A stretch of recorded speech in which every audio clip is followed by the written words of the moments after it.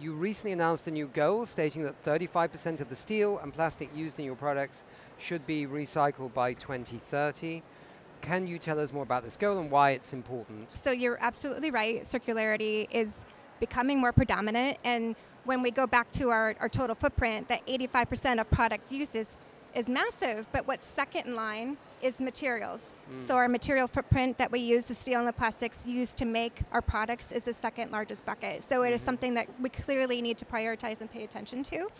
That new target is more all-encompassing. So we were already working on circularity from that standpoint, but now taking into account the steel, combining it with the plastics, we're essentially doubling the weight of all the recycled materials that we are including in our target. Okay. So it's more holistic and more encompassing, and then it gets our focus on the right attention to the right materials and the right value chain, which are completely different between plastics and steel. So absolutely.